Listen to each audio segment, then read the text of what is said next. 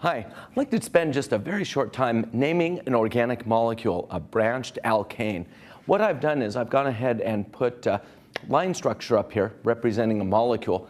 And sometimes students look and go, well, the longest carbon chain is naturally along the horizon, so from left to right. So I purposely made this one so that it isn't.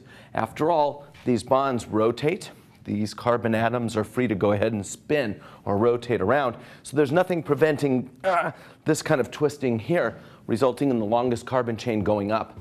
The longest carbon chain here would be 7 carbons if you went left to right. 1, 2, 3, 4, 5, 6, 7. But if you include that branch that goes up, as you can see from my numbering system, we have 8.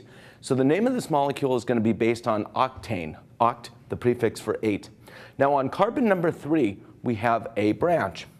Notice that I didn't start numbering from the left because we need the lowest numbering system possible. So if I number from the right, the branch occurs off of carbon number 3.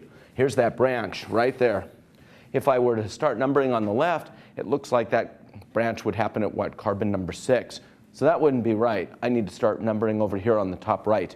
Now there is 1 carbon sticking off of this. Of course, it's not just a carbon. Carbon needs 3 bonds for hydrogens here, and then it's 4th to the chain. So it's really a CH3 group. I'm going to call it a carbon, a CH3 group, or, as I have down on the board and you've been looking at, a methyl group. A methyl group is a CH3 group attached to this. So the name of this molecule is octane.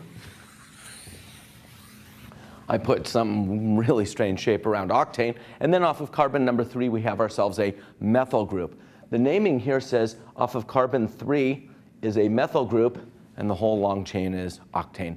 3 methyl octane, no space in between the L and the O.